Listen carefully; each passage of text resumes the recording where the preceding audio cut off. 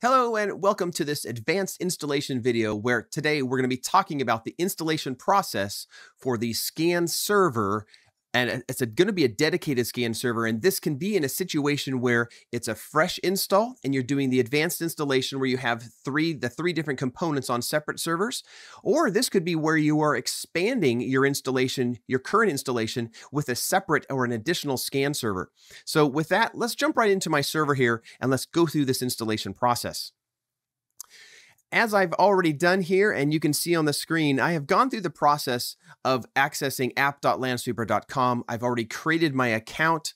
I have created the site. I have downloaded my scanner. I've also installed the database. That's important to have that database installed first because the scan server is going to need to communicate over to that database. And here I am. Now I have gone through this download process and I have my download right here. Let's initiate this installation. And let me get rid of some of this noise here on the screen. And let's click accept. I'm going to go through the advanced installation process. And of course, I've got the SQL server already installed.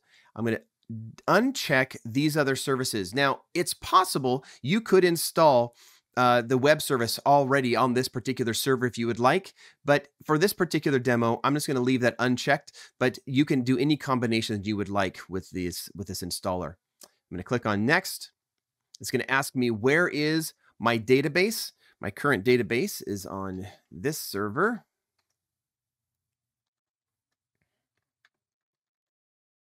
And I'm going to use the Windows authentication and click next. It goes through those checks.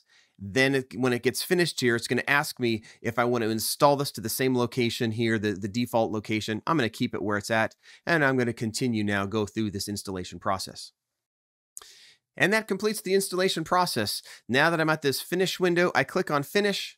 Website opens up and tells me that this is all set. But the next thing that needs to happen is to get that Lansweeper's IIS services installed for that local web console that will finalize that configuration, allow us to be able to communicate up to Lansweeper sites to get all that information syncing. I hope this is helpful. I look forward to seeing you in the next video where we're going to install that web client and that web console. I'll see you on the next one.